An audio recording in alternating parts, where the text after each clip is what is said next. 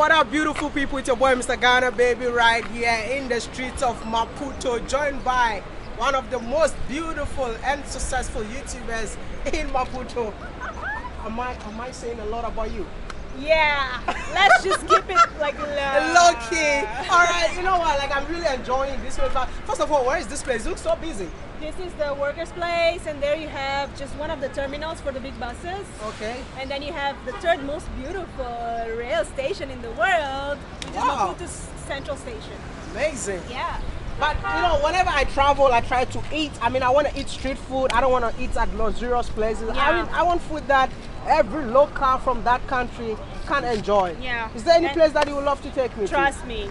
There's one thing that I've never seen in your videos, which is come on, I eat everything. Food the way we do it. In Maputo specifically, we sell food, like homemade food, in our cars.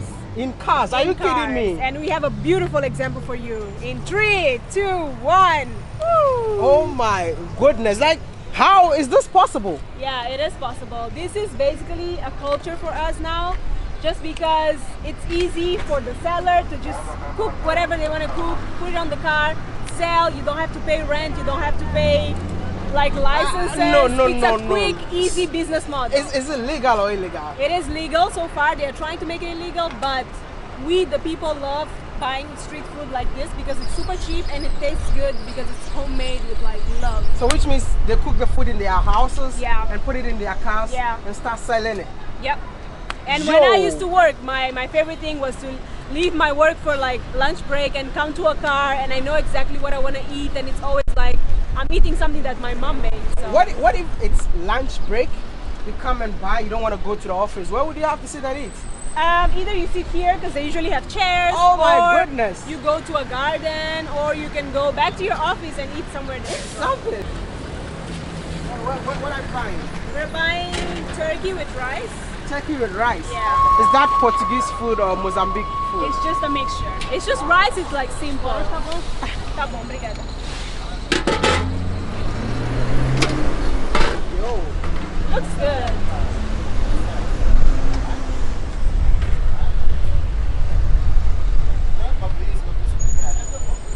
Yeah, tá bom. I realized that I don't have money and I'm buying food. Oh.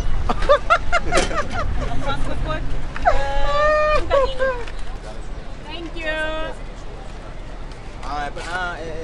Yo. Quanto é que é?